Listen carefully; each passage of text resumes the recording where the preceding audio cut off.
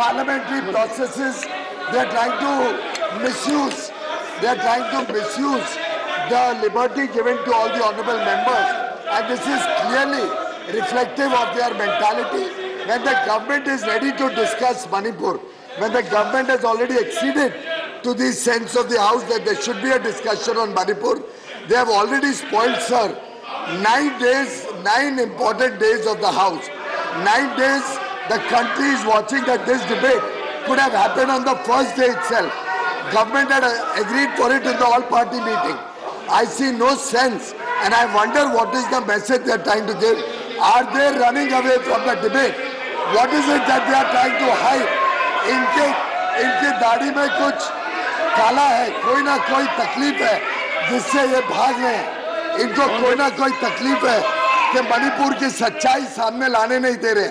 मुझे लगता है विपक्ष के लोगों ने इंट्रोस्पेक्ट करना चाहिए। विपक्ष के लोगों ने एक बार पुनः विचार करके तय करना चाहिए। इस सदन में मणिपुर की चर्चा हम चाहते हैं, हम आज की आज चाहते हैं। आज की आज चर्चा शुरू की जाए 176 रूल में, और आज की आज दूध का दूध पानी का पानी हो जाए। मुझे लगता है ये विपक्ष की रणनीति, रोज आपको तकलीफ देना, कोई नाम पढ़ने की जरूरत नहीं है।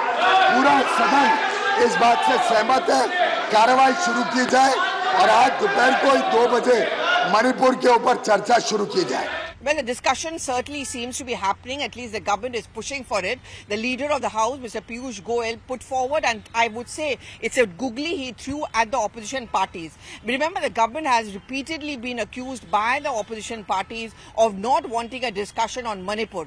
What the government is now doing is saying, okay, we fix a time at 2 p.m. Let's have a discussion on Manipur, but under Rule 176, because there's important legislation which is pending, which also needs to be taken up.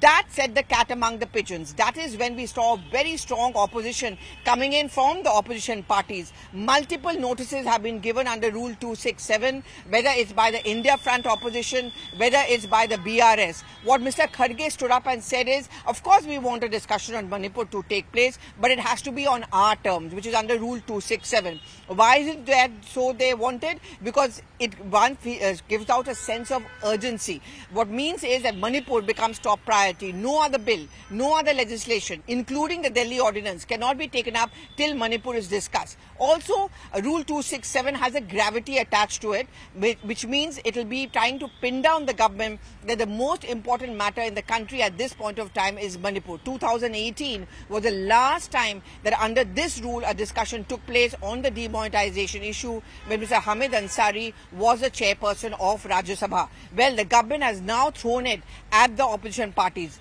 If they don't take part in the discussion, they will then henceforth be accused, as they already are being accused, of actually being non-serious about having a discussion on Manipur, raising the Manipur issue only as a political scoring point. That is something which has been rejected by the opposition party. It's very clear that opposition don't want a discussion under 176. It's a fight over the rules.